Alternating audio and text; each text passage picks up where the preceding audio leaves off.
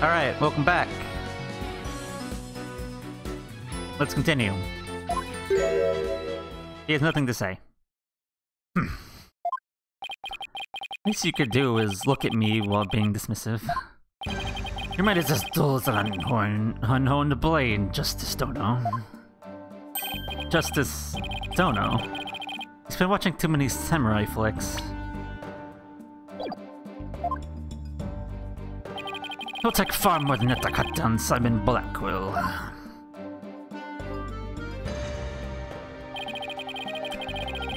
Oh well, such as you is no hope against my superior swordsmanship. It's a trial, not a sword fight, Prosecutor Blackquill. There's a perfectly good explanation for the lack of prints on that statue. Might recall that blood-stained cloth found at the scene of the crime. As so happens, the blood was the mayor's.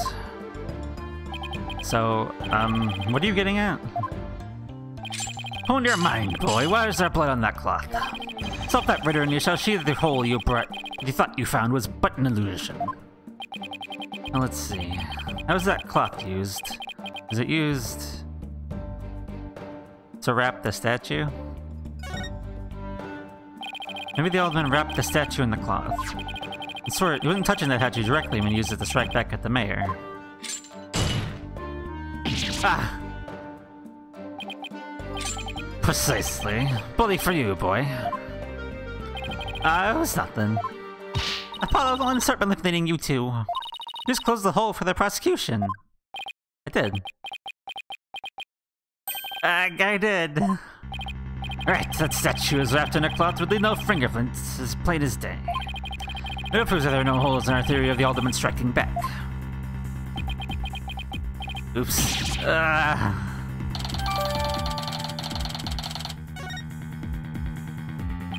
Now do you see how dull your mind is? I'll make sure to sharpen it next time. A particular frightening inmate which told me that. He always tenderly honed his blades before he went to work, like the samurai of yore. Samurai? Sounds more like a homicidal maniac to me. Actually, he was working in the prison's kitchen at the time. Wait, the inmate was a murdering samurai prison chef? It would seem the victim and his killer were the only ones that were there after all. I was kind of attached to that hole. Now what? Apollo, I just thought of something. They didn't find anyone's fingerprints on that statue. Who's to say someone other than the alderman didn't hit the mayor with it? Why didn't I think of that? Anybody could have not left prints on it. Then who, pray tell, struck the mayor with the statue? Please illuminate it with your wisdom, young lady. There's only one answer. The real killer. Prove the existence of this real killer, then. What evidence have you? I'll give you evidence, alright. Athena, are you sure about that? For your words, Apollo, I'm fine. Take a look at this. Black feathers and tracks clearly from Yokai were found at the scene. I believe they're from the third party who struck the mayor with that statue. Someone's actually suggesting that some sort of monster killed the alderman. That's exactly what I'm suggesting. Objection! No, Athena, you just lost the little credibility we had left. Sorry. Guess I got carried away. Mr. Justice, we have no time to deal with the objection between members of the defense. Sorry, Your Honor. It's just, this kid's still, well, a kid. Oh, you mean it? You're reporting this to Mr. Wright. So it's quick to believe that feathers and tracks are from a yokai, as you put it. No, Your Honor. I believe they are fabrication. Your killer wants us to believe some kind of monster would murder the alderman. Interesting. And why do you suppose the killer would do that? Why indeed? Mr. Justice, you seem to be lose this as your partners. Ouch. This, I'm not reporting to Mr. Wright. Hoy, fool Bright, explain to his baldness what these brats are missing. You know, the who and why behind those feathers and tricks. What? You mean if we explain all that? My investigation prowess is not equal. I'm starting to think I chose the wrong profession. Very well, let's hear about these so-called yokai feathers and tracks. Witness testimony. Feathers and tracks. Third case, there's a one-man attempt to crush the opposition to initial merger. Wright in a panic when the amazing Ninetales helped them bully the protesters. They distract the village's fears by fabricating a monster. The strange feathers and tracks he planted to make it look like Yokai was the killer. Those feathers and tracks stoked the villagers' fears. Absolutely, he knew exactly how to prey on their superstitious minds. Those feathers only gave way to the idea the alderman was slain by a demon.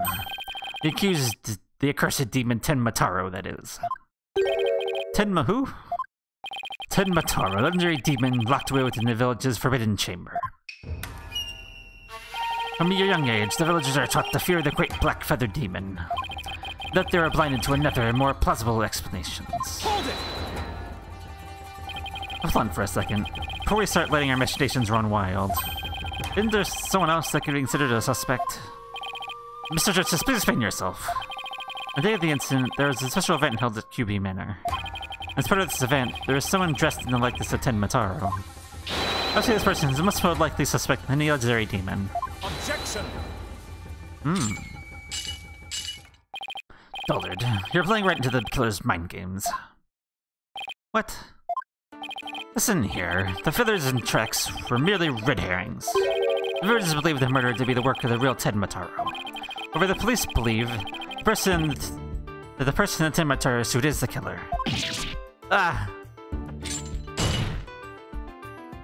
The defendant sought to vow this confusion in order to deflect blame away from himself.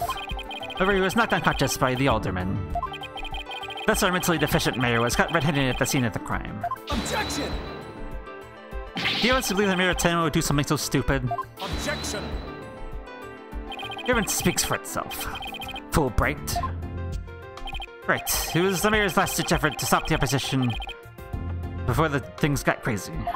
Amazing Ninetales was fueling both the Yokai craze and the anti-merger movement. Plus, he's one of the better-known mass wrestlers and a hometown favorite. That's when the mayor panicked and set out a path of injustice. The PO Ninetales really believe a Yokai is behind the crime. Yokai sightings are actually an event there, so I wouldn't be surprised if they did. I must say, a crime that preys upon the innocent, impressionable minds. Just so, a particular silver-tongued inmate once told me the following words for me. Innocent of heart are the easiest prey. You don't say. Was it made a con artist? No. He was framed for the murder of his beloved. I actually felt sorry for the poor chap. Wait, so it wasn't the predator, but rather the prey? Yes, well... Now then, defense may proceed with their cross-examination.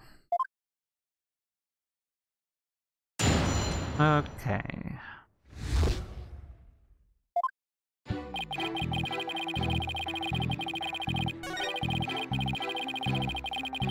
Okay.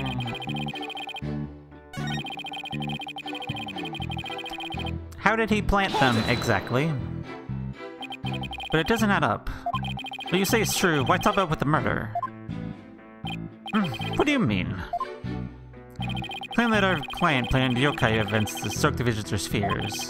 So then why stop there? Why murder Alderman QB? Excellent point. It isn't it? So, Your Honor agrees that there's no reason for the murder, correct? Objection! Perhaps the killing was on the spur of the moment. You're saying it wasn't premeditated. From the outset, I had no intention of praying heed to any of your babble. However, the fact is, the mayor made a startling discovery. A startling discovery? Why don't I like the sound of that? Alderman QB's secret identity. Apollo... I think Professor Blackwell has figured out the Alderman's secret identity. And if he has, why would it be a motive for the mayor to commit murder? This is not good. A patch of fur was discovered at this crime scene. It's from the mask worn by the amazing Ninetales. Therefore, we can conclude this mask was at the crime scene. Oh my, but where did it have been there? The victim was a former pro wrestler and a victim of the anti-merger movement. Need I say more? Well, could it really be? Your boldness is an epiphany, I see. A victim executed was the amazing Ninetales. The discovery of such was his motive for murder. No.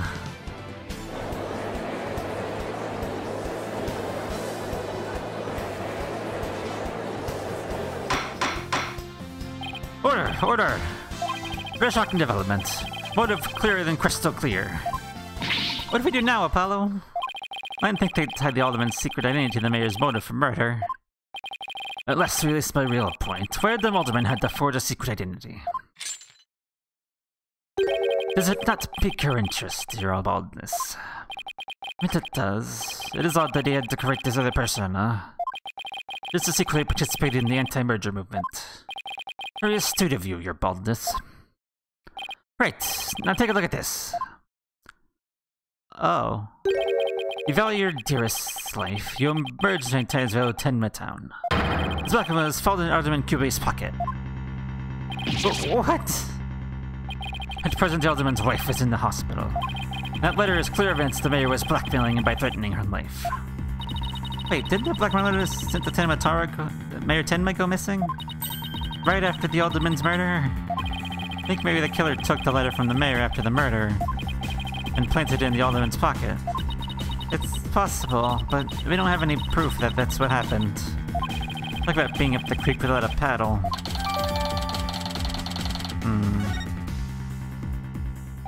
Wright would have made a clean getaway if he had just left after playing the yokai things, but he was not cold by his sudden decision to kill the amazing Ninetales.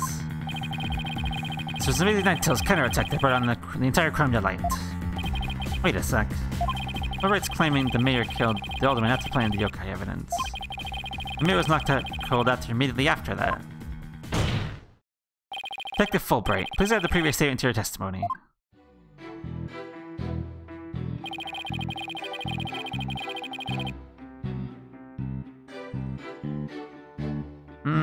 Hold it! So let me get this straight. You believe the mayor planted the yokai evidence before the murder, not after? Absolutely. And then he was knocked out by the cold by the Alderman's last punch. He wouldn't have had a chance to plant the evidence after that. Something's not right here.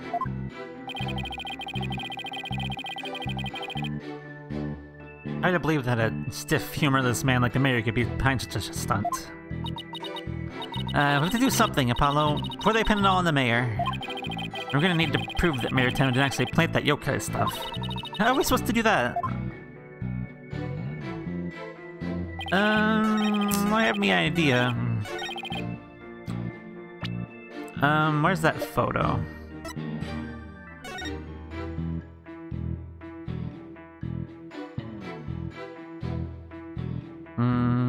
Yeah. How is there blood tracks then? Objection! Detective Fulbright, your sense of justice is anything but fair. What's this? You dare question my justice again? Yes, and I'm gonna prove it to you. Take a look at this photo. This is the crime scene photo. And what does this prove? It proves when the feathers and tracks were planted. But I already told you, they were planted before the murder. The defendant planted the yokai evidence and was knocked out without killing his victim. No, but that would be impossible. Look right here, it's clear when the feathers and tracks were left at the scene. You look right there. Take that! Why are you just pointing to the yokai feathers and tracks, Mr. Justice? Yes. See how the feathers are on top of the blood, and the tracks are made in blood? In other words, yokai evidence could have resulted only after the murder. But then the mayor must have planned the evidence after killing the alderman. But you said it yourself. The mayor had been knocked unconscious thereafter. There would have been no time for him to plant any evidence at all. Therefore, there must have been someone else besides the mayor and the alderman at the crime scene. There must be some mistake.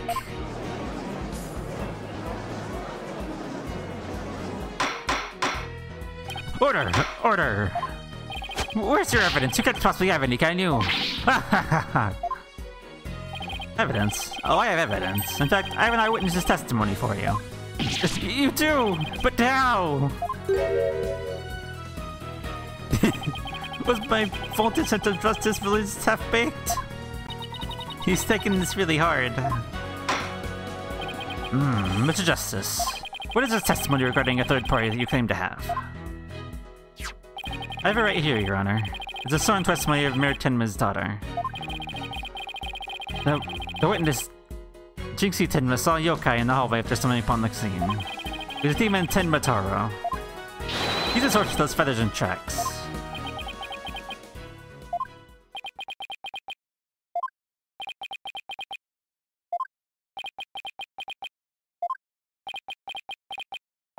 Will someone please say something? The defense will explain to the court exactly what he means. You dare to mock this court injustice itself? You're unfit to bear your name, boy. Your baldness, it appears our defense attorney is delirious from exhaustion. Hold it! Hello, think of something quick before you're held in contempt of court. Oops. What do you think I'm trying to do? Before you decide whether I should step down, please, hear me out. Very well, Mr. Justice, I'm all ears. You better explain yourself well. What was this yokai you were talking about? It's all in this statement here. Jinxie Tenma asserts that she saw Tenma Taro. After she discovered the crime scene and called the police, she came around a corner in the hall. It was around here that she saw Tenma Taro fleeing towards the foyer. The judge asserts that whoever was impersonating this monster is the one who left behind those feathers and tracks behind, intentionally or otherwise. What? How incredibly unjust. Why haven't I heard about this before? The defense just proved there was someone else. The mayor isn't the killer. It was all set up. The prosecutor is a confected felon after all. Apollo, no one has shifted into our favor. Good, let's keep it that way. Objection!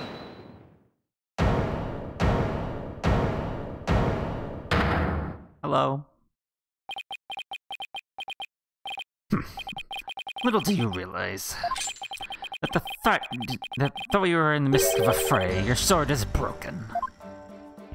My sword? I didn't know I had one to break.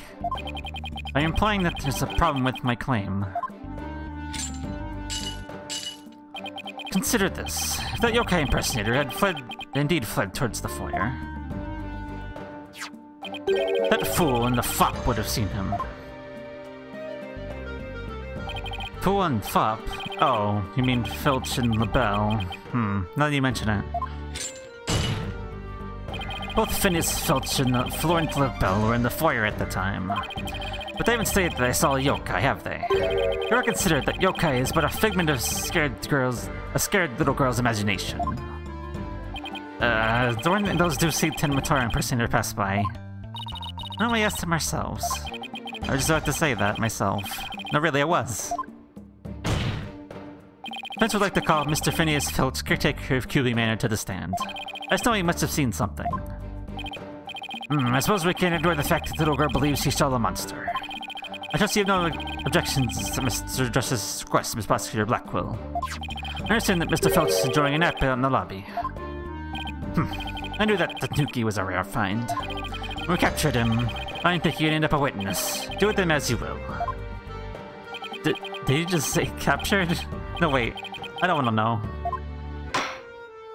Very well then. Bailiff, please go wake up Mr. Filch and escort him to the witness stand. There he is. Will you just state his name and occupation, please? Name's Filch. Phineas Filch. Caretaker of QB Manor. Oh, and this is for you, your lordship. Just a little something I thought you might like. Oh my, what a fabulous pair of shoes. And your honor will do just fine, Mr. Filch.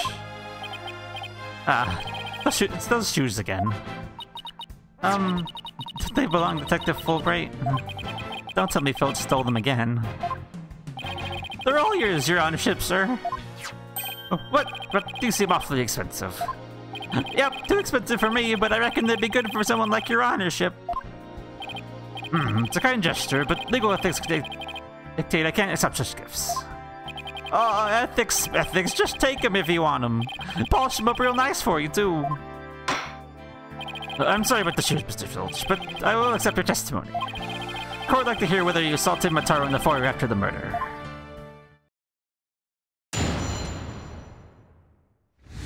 guarding the foyer. At the time of the murder, I was on guard duty in the foyer, just like Mr. Kubi asked. I was making sure no one, fair, foul, fishy, or otherwise, could get to our guest. I was still in my office keeping a good watch when the murder happened after 3 p.m. But I didn't say nothing out of the ordinary, no siree. But the yokai you keep jabbering on about was but a phantom of little girl's dreams. So you're telling me this court... So you're telling this court you never saw anyone dressed up like Tenma Taro? Yep, was guarding the whole time. That's the truth. The whole truth. The nothing but the butter the truth. Tenma Taro, you don't really believe that all that yokai mumbo jumbo, do ya? I certainly don't. Oh. My bracelet. It's... something the matter, Apollo. My bracelet keeps squeezing my arm. Really? Do you think Mr. Tanuki, Filch has been lying to us? I wouldn't rule it out. No. I could just zero in on a tell. Some sort of nervous habit. Ah! What the... Ah! What the... What's a hawk doing in here? I would introduce my trusty cohort, Taka. Seems to have taken quite a liking to the courthouse, made it its new home, in fact. He doesn't live with you, you know, in jail. You've never heard of a courthouse bird? Taka simply loads trickery and fraud. That queer power of yours seems to have fitted my dear bosom buzzard. This isn't some sort of trick or... Ah! How could it squat like this? What the heck's going on around here? Run for the hills! No pets are allowed in the courtroom. Somebody help! Oh, he's merely having a bit of sport. You won't harm, you'll save when truly famished. In that case, Prosecutor Blackwell, you'll say your feathered friend is properly fed. Since we have to do this the old-fashioned way, we'll be fine, I think. There's someone dressed as Tenma Taro there. Fitch has seen him. We'll have to put our faith in Jinxie's statement for now. Your Justice, please proceed with your cross-examination. Word is still in his head. Okay. Next time we come back, we'll get to this cross-examination. So, until next time.